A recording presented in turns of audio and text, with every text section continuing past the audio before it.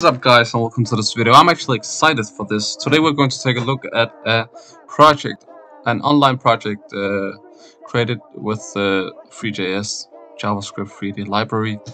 Let's take a look at this. It's called Bruno Simon, so we can basically drive our little car around, use your keys to move around. I just want to know how he implemented physics in this game. Bruno Simon's creative developer. You are definitely a creative person, though. Mute, shift boost, space break. Okay, nice. Well, what else? We can boost. There we go.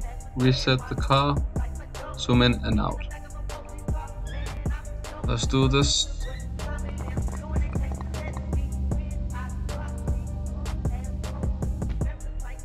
Wait, are there any like stunts or anything that we can do?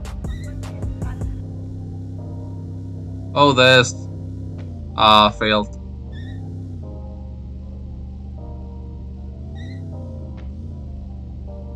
Let me just try to get over the freaking bridge.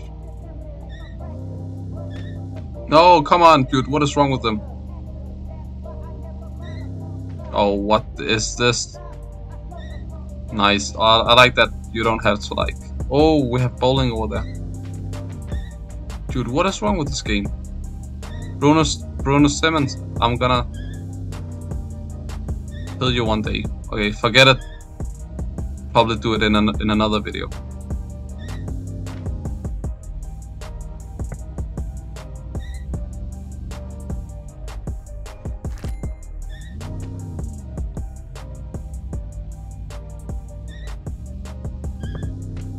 What the hell? Strike. I did everything but hit those freaking... Oh my god.